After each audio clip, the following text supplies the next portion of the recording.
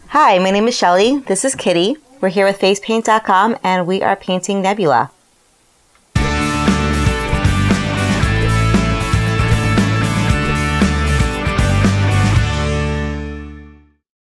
So when I started off the design, I started painting just the sides of her face, and I tried to keep it symmetrical in the beginning, and I used a very light blue. Then I created a periwinkle by mixing the light blue and purple, and I had it in the center of the face.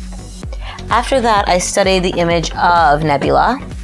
I created this little metal device in the center of the forehead using a little bit of black. I outlined it there. I started to sweep some light dark outlines down, creating these lines and kind of dirty crevices of an unwashed robot face, and began to try to create a unorganic but like asymmetrical eye shield kind of mess over there, because that's what it looks like to me when I look at the picture. So I tried to copy as best as I could, but used her face to describe where the lines were going to go, and I added some contouring with black and a dark blue, which I mixed and dragged down her face, actually using a dragging like jean-like technique over here. And I just added some muddiness, white for pop and shine. I didn't want to use actual silver because I find that you can get more dynamic shine by just blending grays, blacks, and whites. And I wanted something that could be repeated and simplified quickly for a kid at a party who wants to get painted, or at a fair, and wouldn't be insanely time consuming for you to recreate.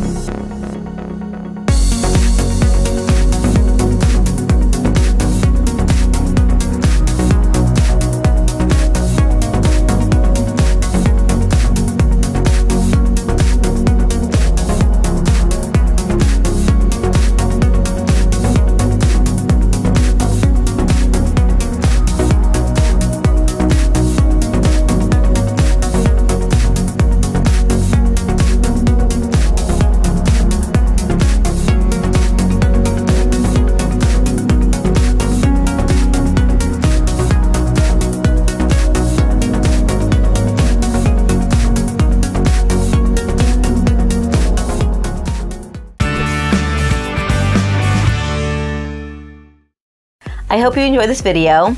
If you did, please like, share, and of course comment so that we can give you more just like it. All the products are listed down below. Thanks for watching and see you next time.